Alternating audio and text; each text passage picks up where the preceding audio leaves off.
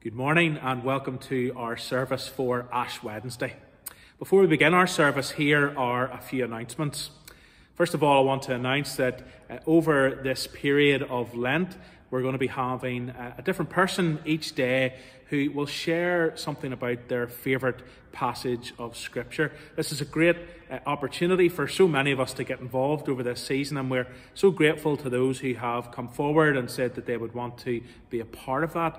However, if you're still on the fence and would like to get involved, do get in touch with either myself or Terence. We'd love to hear from you. The videos are quite short. Mine was only 3.5 minutes, the first one that I've done, so that gives you an idea of how short they can be. And it's really just talking about a passage of Scripture or a verse that has spoken to you, and just sharing that with the rest of the parish. So please do get involved in that if you are able to. Online as well, we're going to be doing a Bible study series starting next Wednesday. Many of you will remember the series that we took part in the first lockdown back in spring 2020. That was run by the Bible Society. It was the Bible course.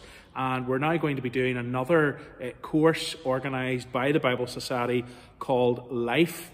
And we're going to be doing it for the next 6 weeks from next Wednesday. And the sessions look at a wide variety of different aspects. The sessions are entitled Still Life, where we look at prayer and the Holy Spirit; Word Life, where we look at Scripture; Real Life, where we look at authenticity; Just Life, where we think through issues of compassion; and Whole Life, where we think about what our Christian life means in the everyday.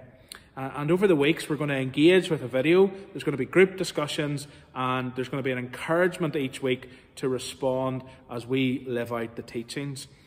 We want to encourage as many people as possible to be involved in this. So if you're interested or you want to find out more, please get in touch with us. You can send an email to Terence at seagoe.co.uk, or you can call either one of us to find out more information about that.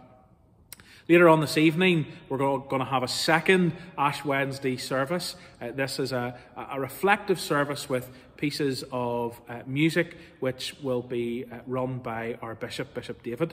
And then tomorrow, I would invite you to join me for another coffee with the curate. Hopefully, you're not taking off coffee over Lent, but even if you are, I'd invite you to join with me. And every Thursday thereafter, over this season of Lent, as I think through different passages of Scripture. So as we begin our service, let's just take a few moments in silence.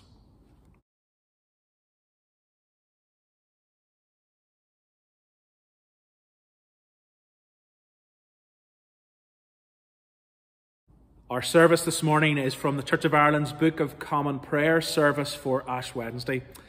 It's a beautiful service with powerful liturgy that reminds us of the importance, as we embark on this journey of Lent, of our need to meditate upon God's Word, to repent and to pray and to prepare. And so I would invite you to join with me during this service. There will be opportunities for you to engage with the liturgy, and your responses will appear at the bottom of the screen. And there will be plenty of opportunities for us to meditate upon God's Word as we go through this service this morning. So we begin with these words from Psalm 51. The sacrifice of God is a broken spirit, a broken and contrite heart you will not despise. Lord, have mercy. And these words of introduction from our prayer book. Brothers and sisters in Christ, since early days Christians have observed with great devotion the time of our Lord's passion and resurrection. It became the custom of the Church to prepare for this by a season of penitence and fasting. At first, this season of Lent was observed by those who were preparing for baptism at Easter, and by those who were to be restored to the Church's fellowship from which they had been separated through sin. In course of time, the Church came to recognize that by a careful keeping of these days, all Christians might take to heart the call to repentance and the assurance of forgiveness proclaimed in the gospel, and so grow in faith and in devotion to our Lord. I invite you, therefore, in the name of the Lord, to observe a holy Lent by self-examination and repentance, by prayer, fasting, and self-denial, and by reading and meditating on God's holy word. Let us pray for grace to keep Lent faithfully, and we say together, Almighty and everlasting God, you hate nothing that you have made, and forgive the sins of all those who are penitent. Create and make in us new and contrite hearts, that we may be truly sorry for our sins and obtain from you, the God of all mercy, perfect remission and forgiveness, through Jesus Christ our Lord. Amen. Now you're going to have the first of our readings, which will be brought to us by Eva. The reading is from Isaiah chapter 58, beginning at verse 1. Shout it aloud, do not hold back. Raise your voice like a trumpet. Declare to my people their rebellion, unto the descendants of Jacob their sins. For day after day they seek me out. They seem eager to know my ways, as if they were a nation that does what is right, and has not forsaken the commands of its God. They ask me for just decisions, and seem eager for God to come near them. Why have we fasted, they say, and you have not seen it? Why have we humbled ourselves, and you have not noticed? Yet on the day of your fasting you do as you please, and exploit all your workers. Your fasting ends in quarrelling and strife, and in striking each other with wicked fists. You cannot fast as you do today, and expect your voice to be heard on high. Is this the kind of fast I have chosen, only a day for people to humble themselves? It is only for bowing one's head like a reed, and for lying in sackcloth and ashes. Is that what you call a fast, a day acceptable to the Lord? Is not this the kind of fasting I have chosen, to loose the chains of injustice and untie the cords of the yoke, to set the oppressed free and break every yoke? It is not to share your food with the hungry, and to provide the poor wanderer with shelter. When you see the naked, to clothe them, and not to turn away from your own flesh and blood. Then your light will break forth like the dawn, and your healing will quickly appear. Then your righteousness will go before you, and the glory of the Lord will be your rear guard. Then you will call, and the Lord will answer. You will cry for help, and he will say, Here am I. If you do away with the yoke of oppression, with the pointing finger and malicious talk, and if you spend yourselves in behalf of the hungry, and satisfy the needs of the oppressed, then your light will rise in the darkness, and your night will become like the noonday. The Lord will guide you always. He will satisfy your needs in a sun-scorched land, and will strengthen your frame. You will be like a well-watered garden, like a spring whose water never fails. Your people will rebuild the ancient ruins, and will raise up the age-old foundations. You will be called repairer of broken walls, restorer of streets with dwellings. This is the word of the Lord. Thanks be to God. Thank you, Eva, for that reading. We're now going to hear some more of Psalm 51. I find the Psalms are such a powerful encouragement at all times in life, because isn't it true that they cover the whole range of human emotion and experience? Psalms of joy and thanksgiving, psalms of lament and worry. And so in the Psalms, we find something in Scripture that speaks to us, whatever season of life we may be in. And so these words from Psalm 51 are so appropriate to us as we begin this season of Lent. Have mercy on me, O God, in your great goodness. According to the abundance of your compassion, blot out my offences. Wash me thoroughly from my wickedness, and cleanse me from my sin. For I acknowledge my faults, and my sin is ever before me. Against you only have I sinned, and done what is evil in your sight, so that you are justified in your sentence, and righteous in your judgment. I have been wicked even from my birth, a sinner when my mother conceived me. Behold, you desire truth deep within me, and shall make me understand wisdom in the depths of my heart. Purge me with hyssop, and I shall be clean. Wash me, and I shall be whiter than snow. Make me hear of joy and gladness, that the bones you have broken may rejoice. Turn your face from my sins and blot out all my misdeeds. Make me a clean heart, O God, and renew a right spirit within me. Cast me not away from your presence, and take not your Holy Spirit from me.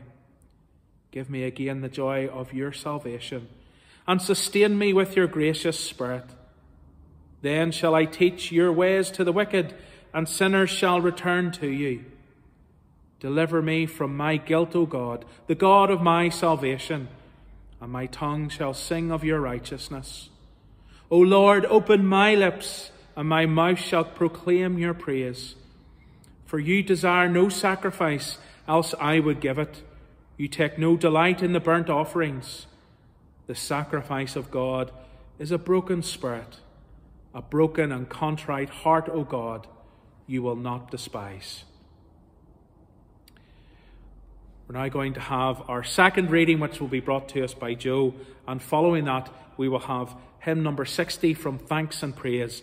I will sing the wondrous story. The reading is from 2 Corinthians chapter 5, beginning at verse 20.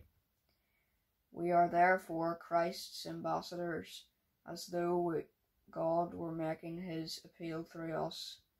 We implore you on Christ's behalf, be reconciled to God. God made him who had no sin to be sin for us, so that in him we might become the righteousness of God. As God's co-workers, we urge you not to receive God's grace in vain, for he says, in the time of my favour I heard you, and in the day of salvation I helped you. I tell you, now is the time of God's favour, now is the day of salvation. We put no stumbling block in anyone's path, so that our ministry will not be discredited. Rather, as servants of God, we commend ourselves in every way, in great endurance, in troubles, hardships, and distresses, in beatings, imprisonments, and riots, in hard work, sleepless nights, and hunger, in purity, understanding, patience, and kindness, in the Holy Spirit, and in sincere love, in truthful speech, and in the power of God, with weapons of righteousness in the right hand and in the left hand, through glory and dishonour, bad reports and good reports, genuine yet regarded as impostors, known yet regarded as unknown, dying and yet we live on, beaten and yet not killed, sorrowful yet always rejoicing, poor yet making many riches, and having nothing and yet possessing everything. This is the word of the Lord. Thanks be to God.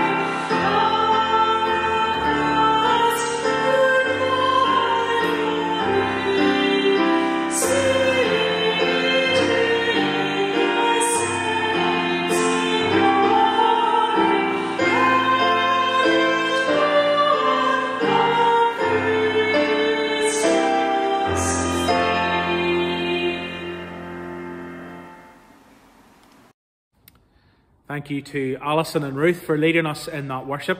Now our outreach worker Jim Fleming is going to bring our gospel reading, and following that we will have a short reflection from our bishop. The reading is taken from Matthew chapter 6, verses 1 to 6, and then verses 16 to 21. Be careful not to practice your righteousness in front of others to be seen by them. If you do, you will have no reward from your Father in heaven. So when you give to the needy, do not announce it with trumpets, as the hypocrites do in the synagogues and on the streets, to be honoured by others. Truly, I tell you, they have received their reward in full. But when you give to the needy, do not let your left hand know what your right hand is doing, so that your giving may be in secret. Then your Father, who sees what is done in secret, will reward you. And when you pray, do not be like the hypocrites, for they love to pray, standing in the synagogues and on the street corners, to be seen by others. Truly I tell you, they have received their reward in full. But when you pray, go into your room, close the door, and pray to your Father who is unseen. Then your Father who sees what is done in secret will reward you. And verses 16 to 21. When you fast, do not look somber as the hypocrites do, for they disfigure their faces to show others how they are fasting. Truly I tell you, they have received their reward in full. But when you fast, put oil on your head and wash your face, so that it will not be obvious to others that you are fasting, but only to your Father who is unseen. And your Father who sees what's done in secret will reward you. Do not store up for yourselves treasures on earth, where moths and vermin destroy, and where thieves break in and steal. But store up for yourselves treasures in heaven, where moths and vermin do not destroy, and where thieves do not break in and steal. For where your treasure is, there your heart will be also.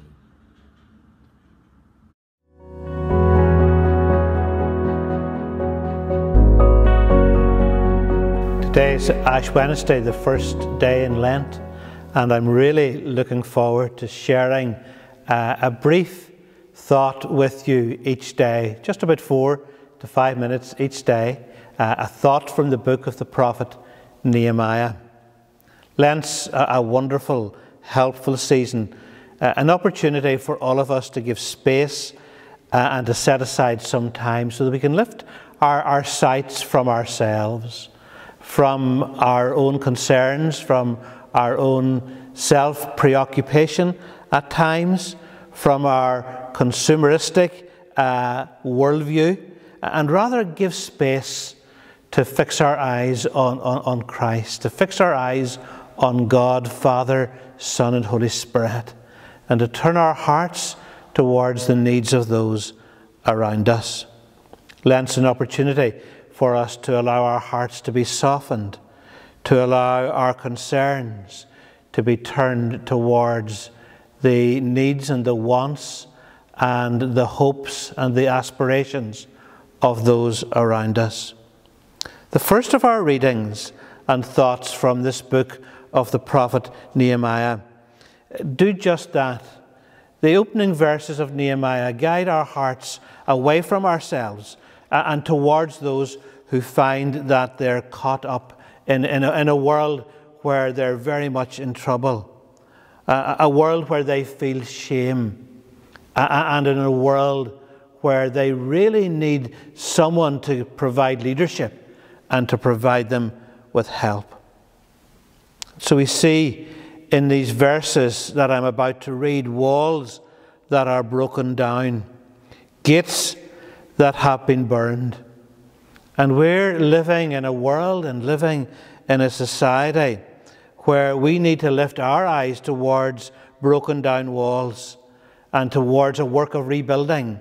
We need to lift our sight towards gates that have been burned, leaving many fair game for loan sharks, fair game for drug dealers, fair game for those that would take advantage of them. So please listen to these words, these opening verses, verses 1 and 3 of Nehemiah chapter 1. The words of Nehemiah, the son of Hakaliah. Now it happened in the month of Chislev, in the 20th year, as I was in Susa the citadel, that Hananiah, one of my brothers, came with certain men from Judah. And I asked them concerning the Jews who escaped, who had survived the exile, and concerning Jerusalem. And they said to me, the remnant there in the province who had survived the exile is in great trouble and shame. The wall of Jerusalem is broken down, and its gates are destroyed by fire. Throughout the history of the church, God has raised up individuals and God has raised up whole congregations who would take it upon themselves to fight for the poor, to fight for those who were living in a circumstance where the walls around them were broken, to fight for and to care for those who were overlooked and despised. He even has raised up whole churches that have taken that mission very much to heart. Elizabeth Fry, for example, campaigned tirelessly for reforms in the prisons of her day. George Mueller recognized the needs of orphans in his day and did something about it, setting up orphanages. In our day, for example, just one example might be John Kirby, who became aware of the plight of those whose lives were being ravaged by debt, and who set up an organization called Christians Against Poverty. Whoever we are, God would turn our eyes and our hearts from our sometimes small world so that we would be focused on the needs of the world around us. And He would birth in our hearts a concern for people around us. Nehemiah had a great job in Babylon. He had security. He had plenty. He lived in a wonderful city in Persia. He lived in an environment where he was surrounded by great buildings and beautiful gardens. But he's not wrapped up in himself. He inquires about the Jews back in Jerusalem. They're a remnant. They're a people who are out there. They're over there. But Nehemiah fixes his gaze and allows the Lord to turn his heart towards their needs.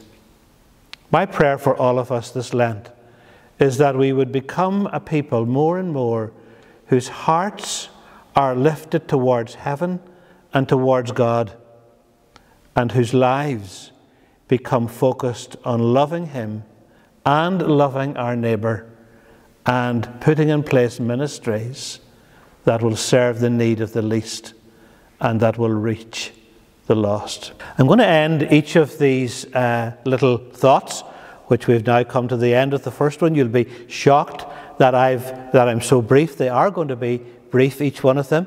And I'm going to end with a prayer each time. And today I'm simply going to end by praying the collect for Ash Wednesday. Almighty and everlasting God, you hate nothing that you have made, and forgive the sins of all those who are penitent. Create and make in us new and contrite hearts, that we, worthily lamenting our sins and acknowledging our wretchedness, may receive from you, the God of all mercy, perfect remission and forgiveness, through Jesus Christ our Lord. Amen. And Lord God, I pray that your Spirit, your Holy Spirit, would come upon us wherever we are right now. And Lord, that we would begin to see around us walls that are broken down, gates that have been destroyed, and Lord, people that are in need. And Lord, that you would turn our hearts individually, and that you would turn the very focus of your church towards those around us who need to experience the love of God and the kindness of God and the grace of God. Lord, in these days, may your church make a real difference in the society and in the communities where you have placed us. So pour out your Spirit upon us, Lord, we pray. Right now, speak into our lives, and right now birth in our hearts a concern for some of the needs that break your heart. In Jesus' name we pray. Amen.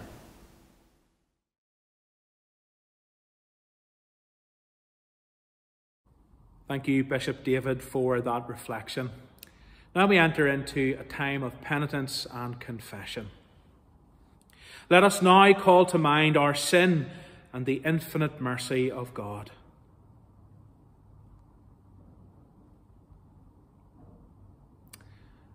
As we reflect upon how we have fallen short of God's standard, we hear these words of the commandments that set forth to us the expectations that God has of us as we seek to live a good life and to follow him.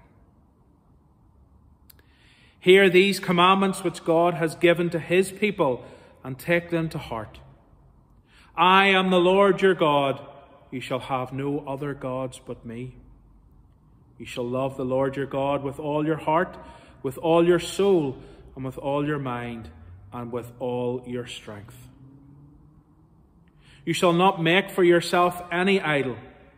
God is spirit, and those who worship him must worship in spirit and in truth.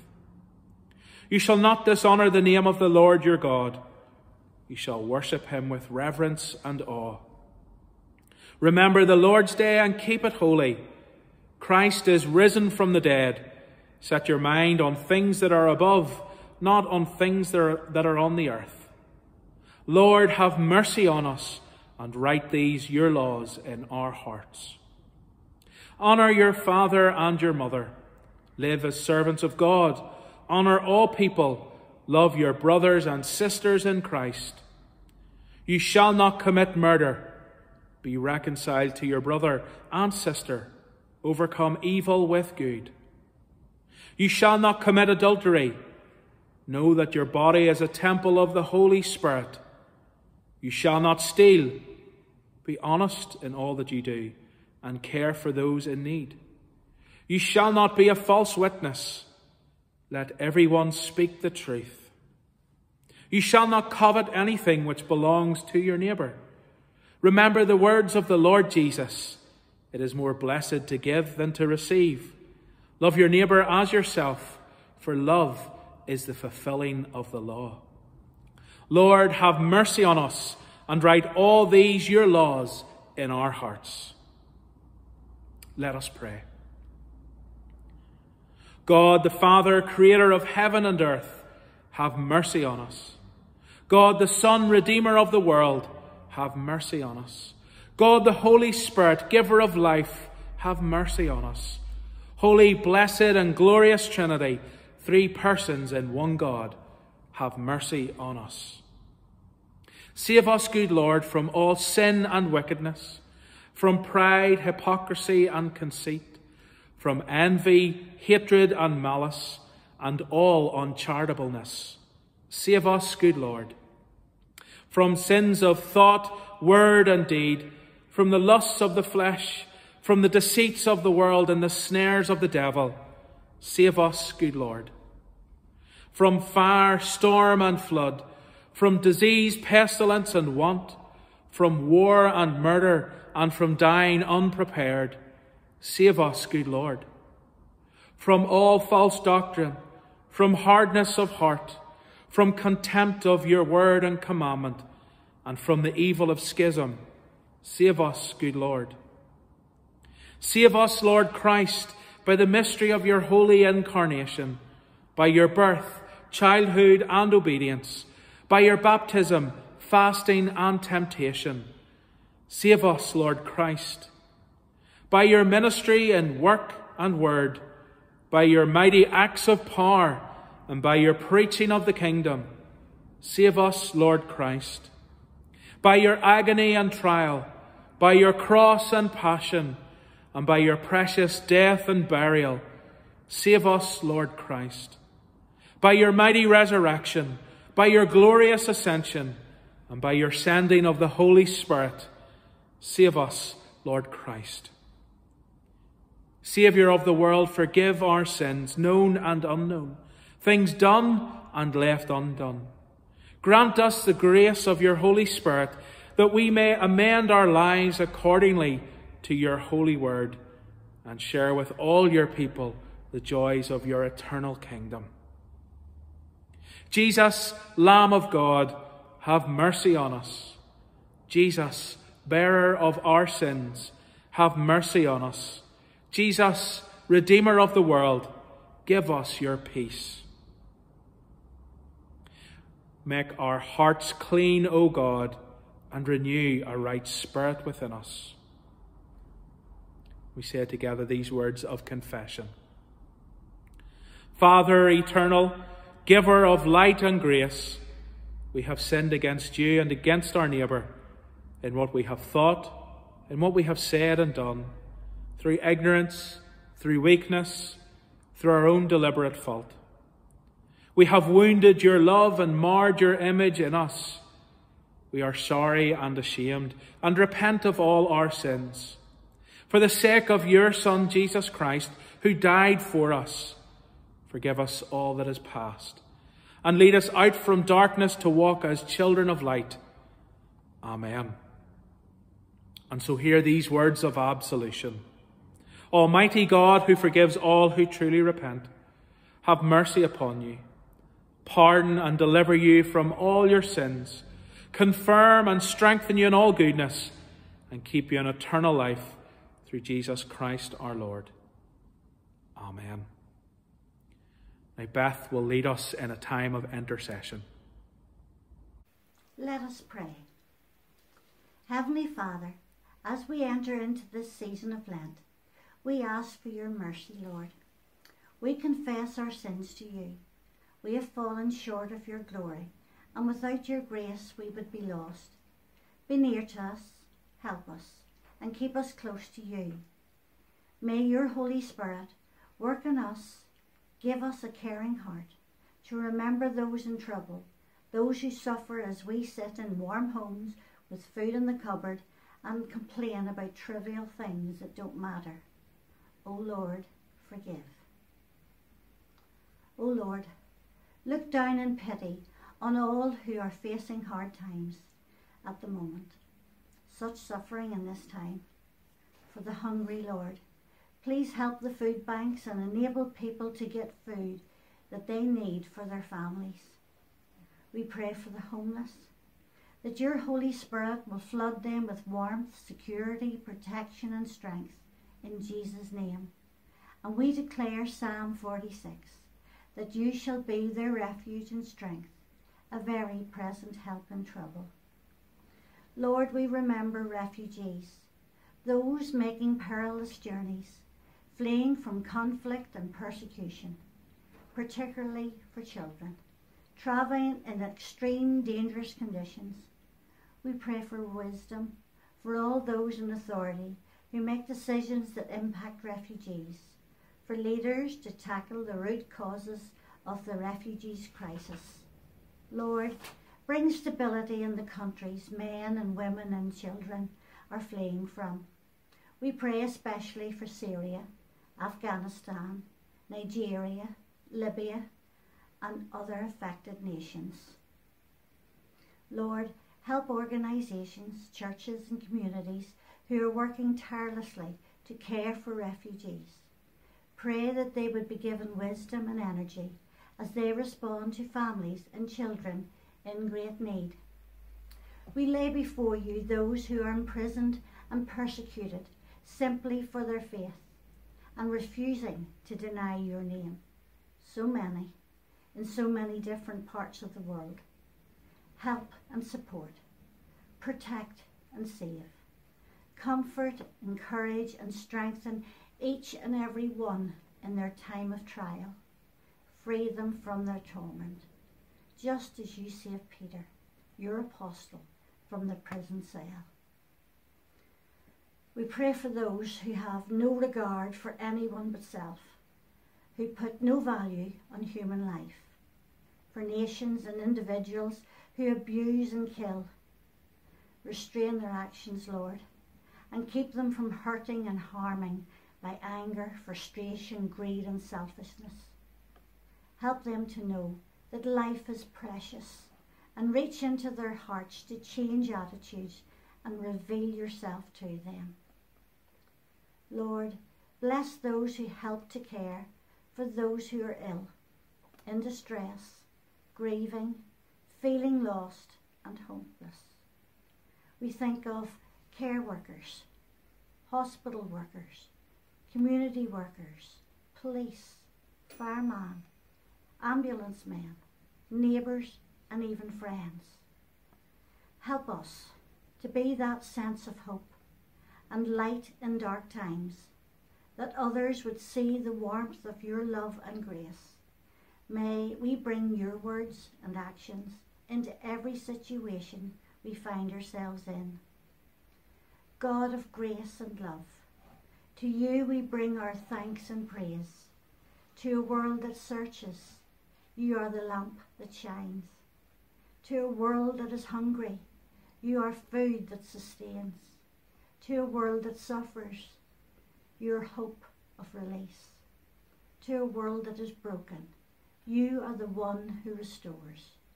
To a world full of hate, you are love that forgives. To a world that denies, you are truth that endures. To you we bring our thanks and praise. And now, together, we'll say the Lord's Prayer. Our Father, who art in heaven, hallowed be thy name. Thy kingdom come, thy will be done on earth as it is in heaven. Give us this day our daily bread, and forgive us our trespasses, as we forgive those who trespass against us. And lead us not into temptation, but deliver us from evil. For thine is the kingdom, the power, and the glory, forever and ever. Amen. Thank you to Beth, and indeed thanks to everyone who was part of our service this morning. Before we come to sing our final hymn, I just want to give us an opportunity to pause and to reflect. As we enter this season of Lent, we are encouraged through the words of this service to do so in a way that is mindful of the things that we have done wrong, that is mindful of our need to come in penitence before God and to seek his forgiveness, and is mindful of our call to prepare our hearts for this season. Many of us will give up things like chocolate or coffee or a wide variety of different things. Some of us may even take up certain disciplines over this next period of Lent. But I want to just in this pause encourage us to think about how we might invite God to move within us, but how we might invite his Spirit to move through us in this season of Lent. So we take a few moments in the silence to pause and to reflect. Let us pray.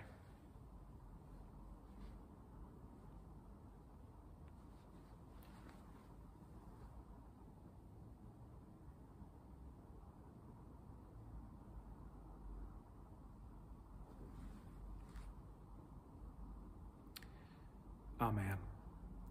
So our final hymn, hymn number 247, When I Survey, is a hymn that calls us to look ahead to the end of this season and what follows, of course, Easter and the crucifixion and resurrection of Jesus Christ.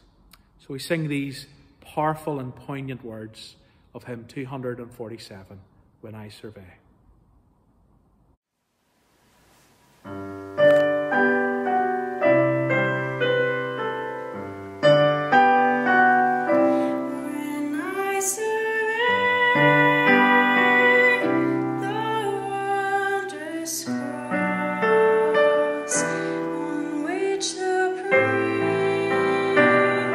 Of glory died.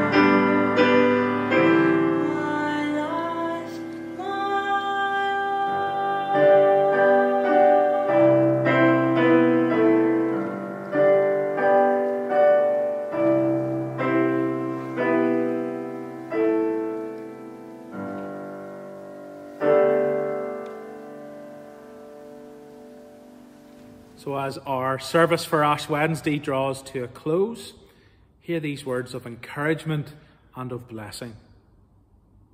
Lord our God, grant us grace to desire you with our whole heart, that so desiring we may seek and find you, and so finding may love you, and so loving may hate those sins from which you have delivered us. Through Jesus Christ our Lord. Amen. And so may Christ give you grace to grow in holiness, to deny yourselves, and to take up your cross and follow him. And the blessing of God Almighty, the Father, the Son, and the Holy Spirit be upon you and remain with you always. Amen.